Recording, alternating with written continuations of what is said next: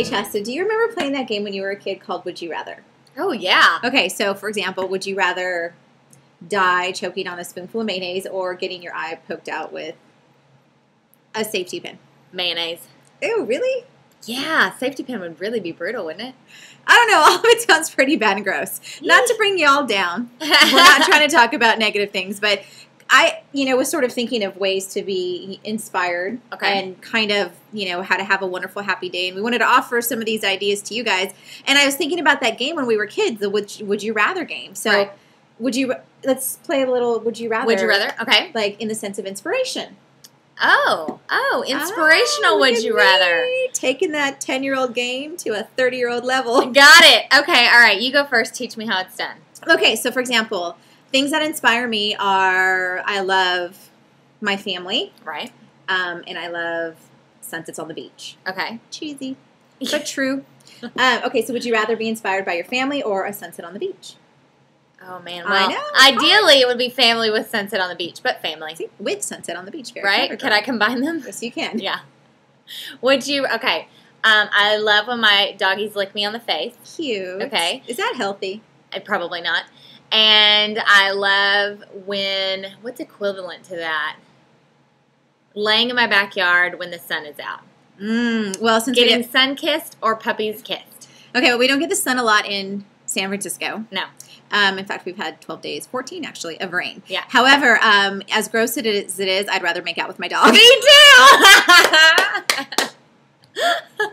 That's hilarious. Right? I love puppy kisses. I do too. I love it when Oscar says, kiss, kiss, even kiss, though they probably kiss. eat poo in the backyard and we don't know it. It's awesome. We'll do a whole other blog on the on the cleanliness of dogs. All right. Okay. So would you rather be inspired by, this is a good one for Chasta. Oh, okay. I love to travel, as do you. Yes. So would you rather be inspired by traveling to Morocco, one of your favorite places, or would you rather be inspired by traveling to Oklahoma, where you're from? Oh, man, that's not nice. That's a good one, though.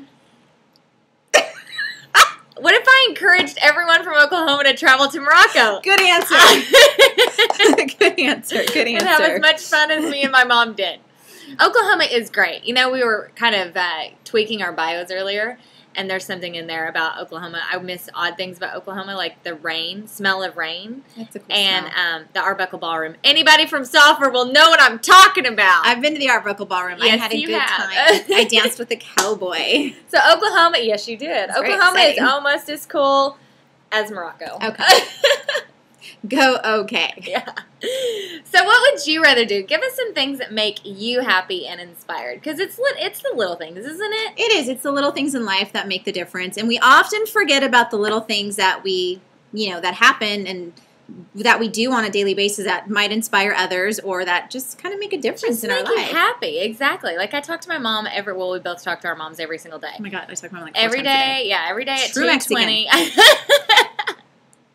Every day at 2:20, I call my mom, and usually we talk again around 7 after I get off work. And those are two of my happiest moments. Like, not to totally be cheesy, but she's hilarious. She is so funny, and she's always talking about her antiquing and her goodies that she finds, and it's just such a breath of fresh air. It's a small, 20-minute moment, but it really makes a difference. It does. A crappy day, and especially like us who don't live near our families, it's important to have that relationship as best as we can, which is obviously through a phone call. So you get updated and things like that. One of my favorite things that inspire me throughout the day is I have 2 really fun stepkids. I like to call them bonus kids. They are bonus kids. I feel like when you say stepkids, it's way too Cinderella. Yeah.